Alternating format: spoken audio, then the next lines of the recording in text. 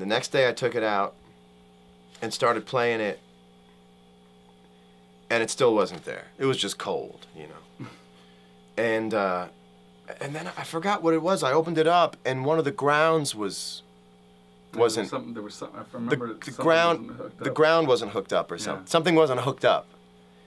And as soon as it got hooked up, the thing went whoop and started playing right.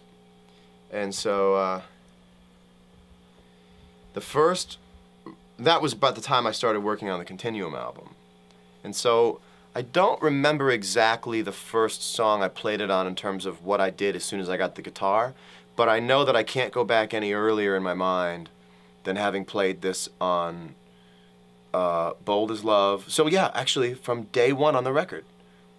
Bold as Love, I Don't Trust Myself with Loving You, a song called Over and Over, which never made the record. So the first song that this made it on was Bold as Love.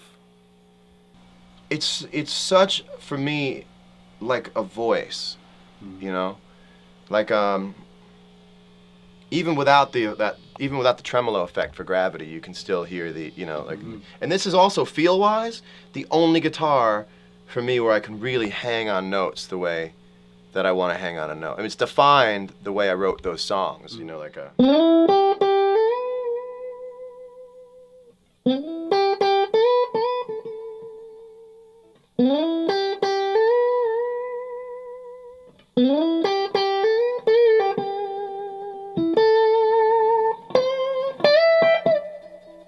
You know?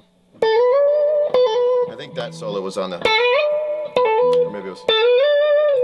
Yeah.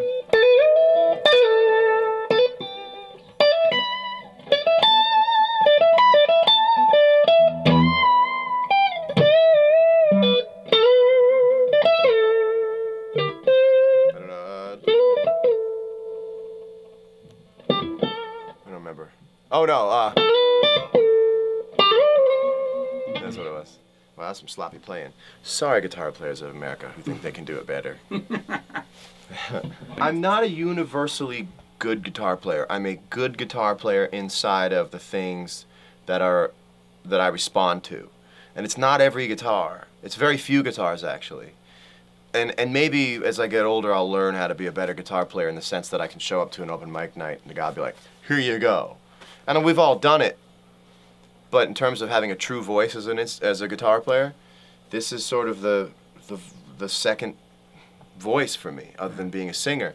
And I will say also, this guitar is the only guitar to my name that I feel like it has a certain level of interest from other people. Like, the guitar almost has a fame level to it. And I've never experienced that before.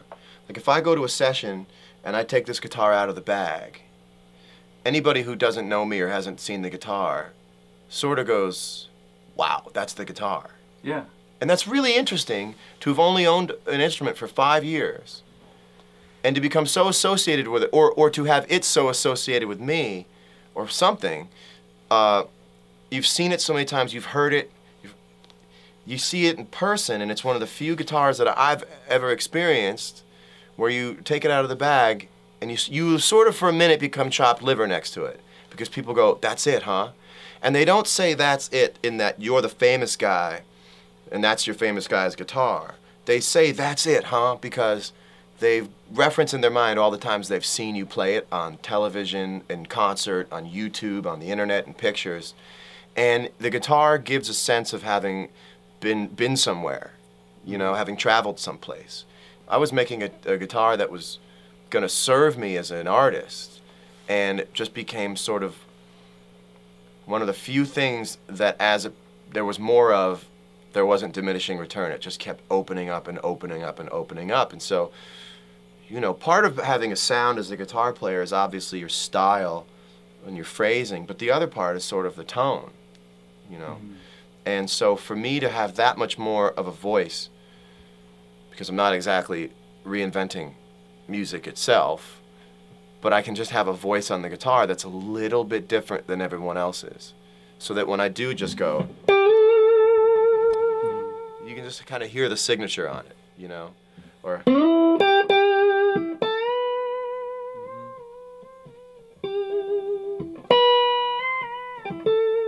other thing too on a guitar is you can learn the tension on a guitar, so you know exactly how to bend up to a note. So I played the guitar so long I can start.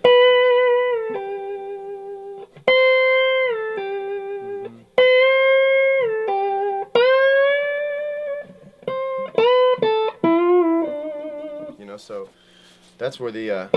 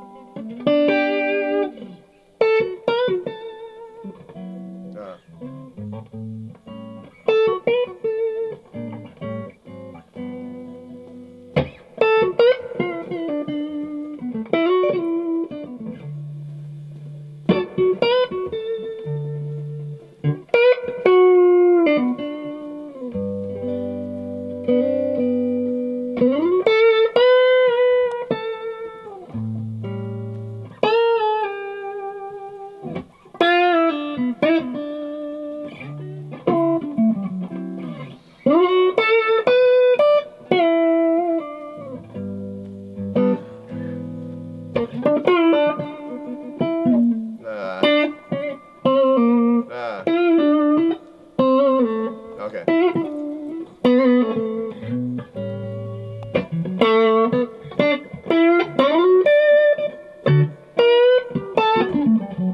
I'm just messing around at it, but you can. So when you learn all those bends.